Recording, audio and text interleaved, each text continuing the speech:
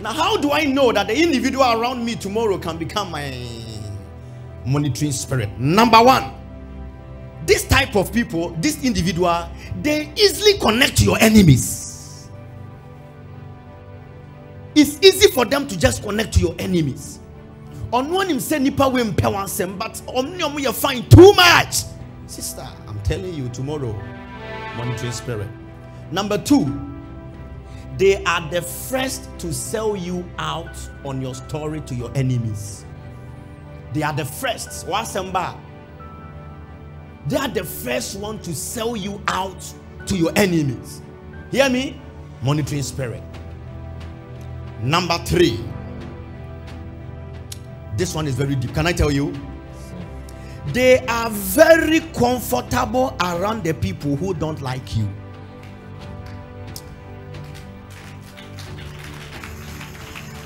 Every day. And they said, why did they feel so comfortable in telling you to come and tell me?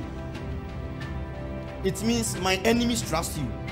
And if my enemies trust you, you also trust them. And if my enemy trusts you, I shouldn't trust you. Number four,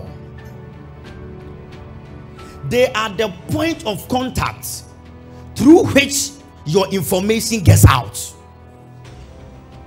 That's why I want to personally advise everybody. Your secrets, keep them. If you can't keep your secrets,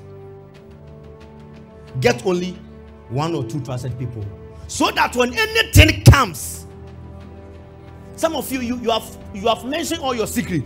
So when something comes out, A, B, C, D, if you say ama, akosu anase kuya, but if you have only 2 people around you, when it comes, you know who they are. Clap your hands for this wisdom.